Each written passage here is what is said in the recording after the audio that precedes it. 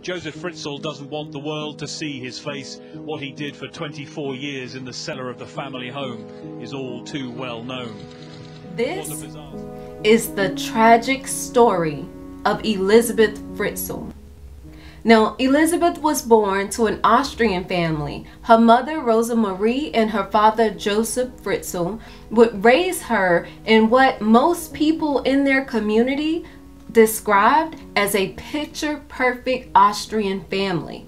Only what they didn't know is that in 1967, Mr. Fritzl had been accused and convicted of raping a 24-year-old woman at knife point. At the tender young age of 11 years old, Elisabeth would recount the multiple times her father would molest her and rape her. She would run away at the age of 17 only to be found by authorities and brought back home. On her 18th birthday, her father would lure her down into a doomsday shelter that he was building. And as he lured her down in that basement, he had her help him with one of the doors. Now, we're not talking just a basic door. We're talking pin-lock doors. There were 8 doors in all, and the family never went down there. So this was the first time that he had invited someone down there, and that person happened to be Elisabeth. Now, as he invited Elisabeth down there, he fixes the door, hinges it in place, and then locks Elisabeth in that basement. And that is where she would stay for the next 24 years. Mr. Fritzl would have Elisabeth write a letter stating that she ran off to be a part of a cult.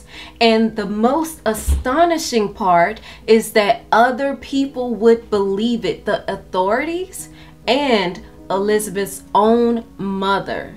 Mr. Joseph would rape Elisabeth repeatedly, and he would father 7 of her children.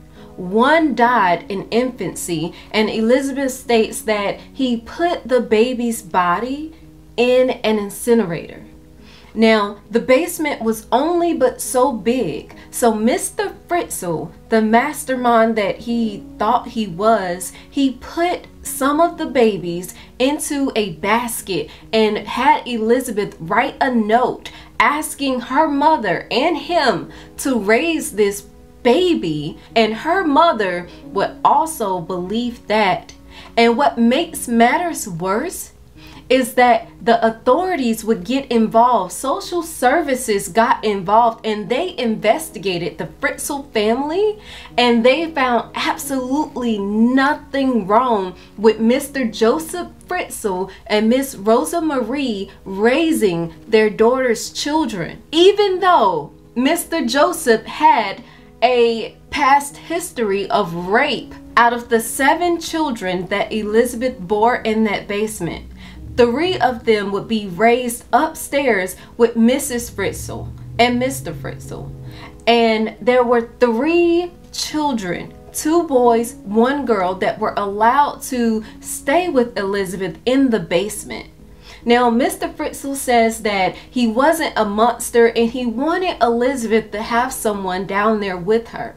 He states that he would often bring her Christmas trees and gifts on her birthday, but Elisabeth said that he would also, whenever he got upset that she didn't act right, he would rape her and molest her in front of the children while they watched. 24 years later, Elisabeth's daughter would fall ill. So he calls 911, they get in the ambulance, they have the girl rushed to the hospital. Only when they get there, the hospital staff is completely freaked out. This girl, they don't know what is causing her ailment. She ends up in a coma. Her skin is paper thin and so pale, and she looks completely malnourished. So immediately the hospital staff, they contact the authorities and they let them know this is not normal. And also this woman, this 18-year-old woman, has no social security card. She has no birth certificate. She has nothing. And authorities put out a news report asking Elisabeth to come forward because they had thought that, you know, this was an extreme case of negligence. After the police launched this nationwide search, they put out a news report. Mr. Fritzl starts to feel the heat once more.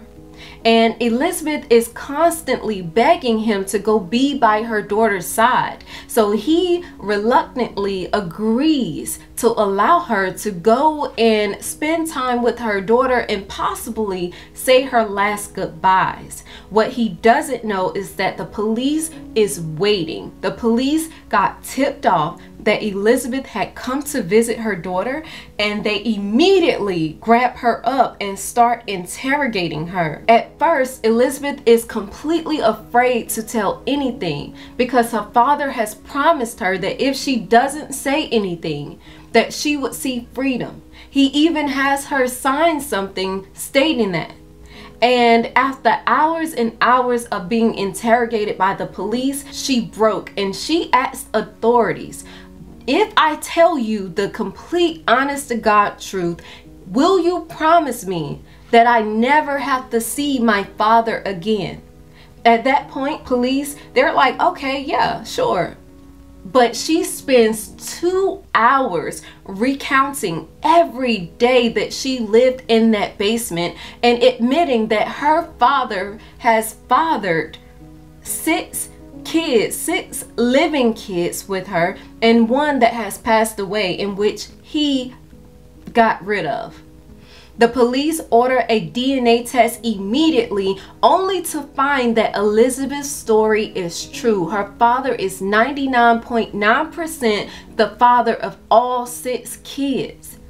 At this point, they put Elisabeth and the children in witness protection. They have Mr. Fritzl go and unlock the doors to rescue Elisabeth's other children, because remember, there's 2 more boys at the bottom of this basement. They arrest Mr. Fritzl and he is charged with rape, incest, murder, the whole 9. He admits to everything. He just says, hey, I'm guilty. And they asked him, why did he do it? And he said, I just really love to rape. I was born to rape. And then, you know, as to clear his conscience, he admits that he had his own mother come stay with him and his wife, Rosa Marie, and that he really hated her for how she treated him during his childhood. So he had locked her in the attic of the family home and starved her to death. Let me know what you guys think about this story. My name is Daisha Shakila, and thank you for watching. Like this video and share with someone. Until next time, I'm out.